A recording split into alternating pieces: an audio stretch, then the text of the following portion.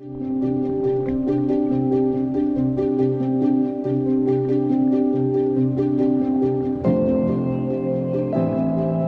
spikes here are actually quite pronounced, and it's one of the reasons why the species is so desired overseas for its appearance, and also the reason why it gets the name warty sea cucumber.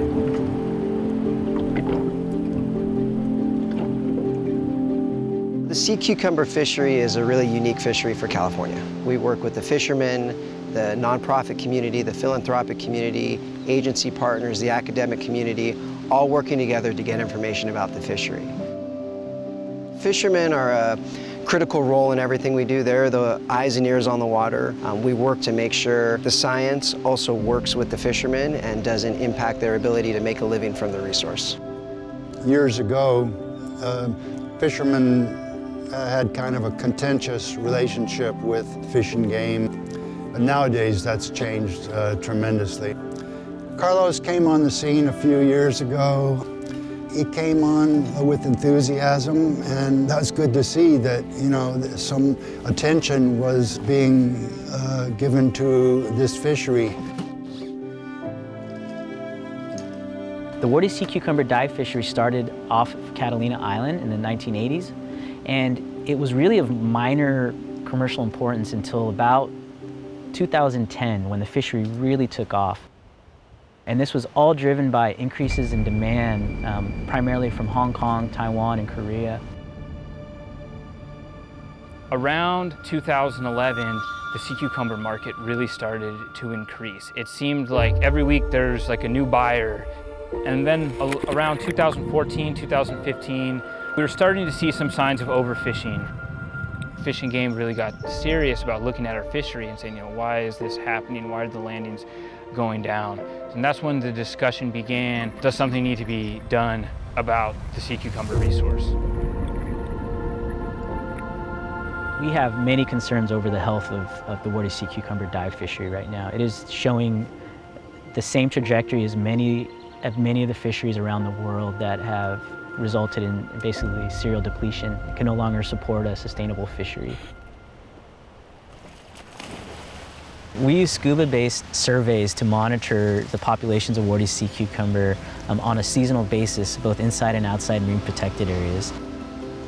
Without MPAs, we wouldn't be able to determine these seasonal fluctuations. So they play an extremely valuable tool in our monitoring. Where our data sets and the National Parks data sets kind of merge and work together is the fact that we have a very long-term idea of the trends of warty sea cucumber around basically the heart of the fishery.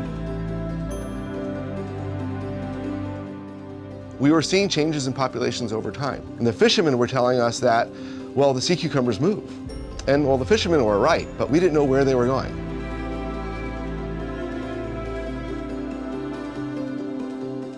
That's where MARE comes in. MARE typically does ROV work below where fishermen are diving and below where biologists are collecting data for research. Having multiple data sets gives you a much more comprehensive picture of what's happening, and it also can reaffirm each data set. So when MARE comes in with our robotic technology and is able to collect data a little bit deeper, we can reaffirm what the divers are seeing or say, you know, something's off here. Without data, we would not have really justification for enacting measures for this fishery. You know, the stakeholders rely on this resource to make a living. This type of research and monitoring is extremely important to the public. They're resources for people to go to the park and enjoy just the view, but they're also important for Fish and Wildlife to manage the fisheries in the state of California so we have sustainable fisheries. This project has been a great example of what a collaborative project can look like, and we're really excited about how the department was able to bring together all of these players to create a project that's very effective in terms of managing our resources. Now it's great that they're collecting data, we're assisting them with that, and I don't mind telling them where I'm fishing or how much I'm getting. I think sometime down the line, someone will benefit. I would like to have a small part in bringing together my fellow cucumber fishermen to forge this productive relationship to eventually create a fishery that's sustainable and profitable in the long term. This is a species that is extremely unique, and we do not have a lot of information for it. So working together is going to be absolutely essential to the future management of this fishery. Finding that balance between conservation and sustainable use is one of the most challenging things we do at the department. Hopefully this fishery will be around for a very long time, and this research is the first step in ensuring a long-term sustainable fishery.